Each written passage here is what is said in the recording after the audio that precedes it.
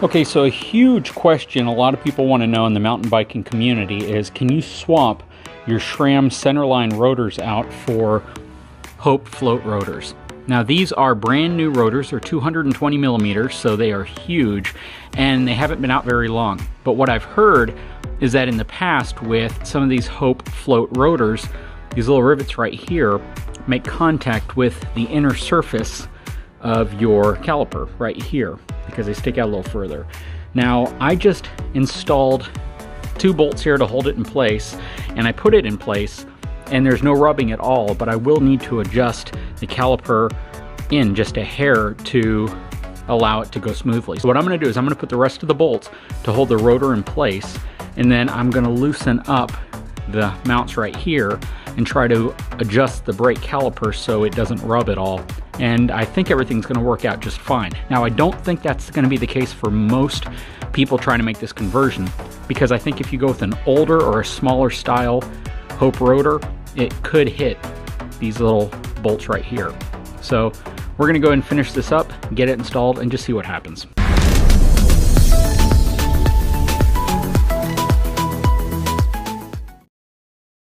I have the new rotor installed. We're going to try to mount it in place. I've already loosened this caliper right here.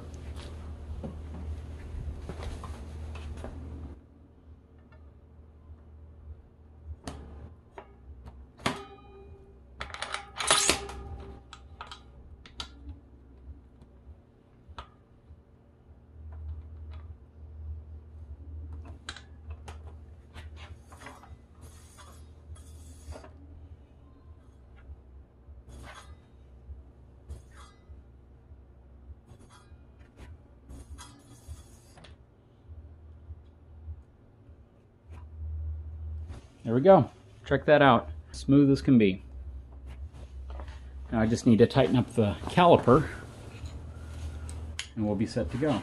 Now the way you do this is you loosen this, hold the brake down, and then tighten it while you're holding the brake lever down.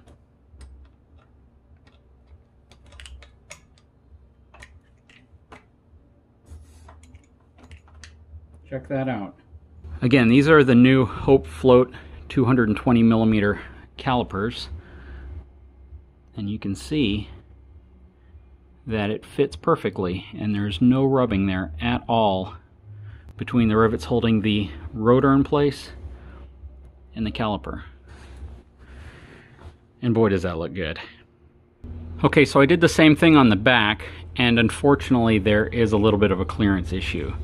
You can see the caliper is rubbing right here against this rivet. So I just need to shave that down a little bit, which there should be plenty of material there to shave down. I've seen a lot of people do this, and I don't think I'll need to shave the bolts down. I think I'll just need to shave that part down. But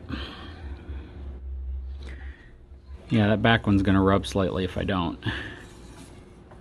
It'll slowly start to eat away at the caliper mount, so I'll probably just grab a Dremel real quick and shave that down just a hair, and we should be fine. This is all aluminum, so I don't think we'll have any problems there.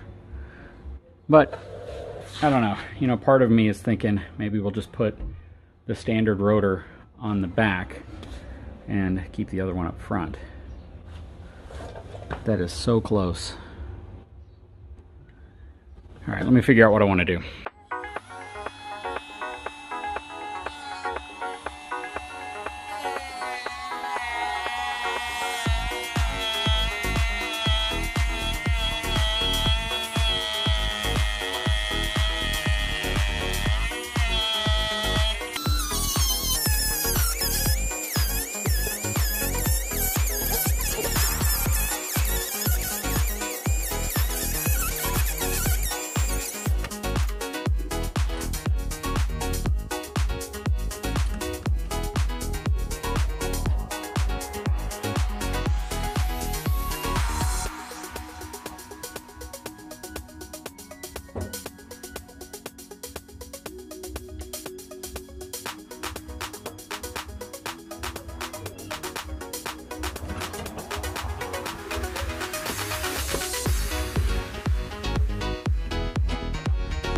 A little bit more.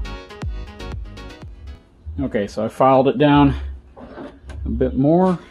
I don't want to file it down too much, but honestly, I didn't remove too much material.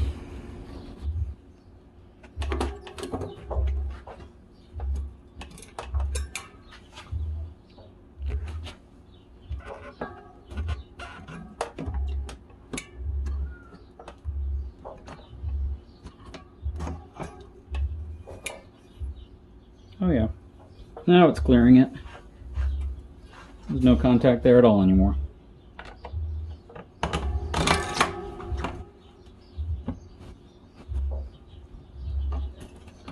And now I need to loosen the caliper and adjust the brake itself.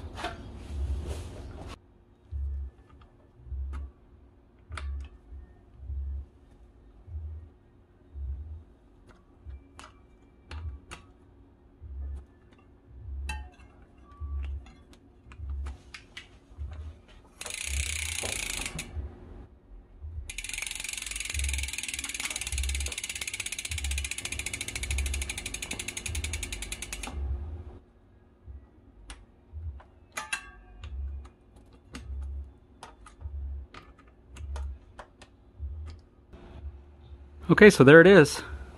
Everything's all set up, no more contact. Perfectly smooth. I don't know if you can see, but the rotor no longer makes any kind of contact with the side of the caliper. That's where it would make contact right there. And it is completely clear of it. Very cool.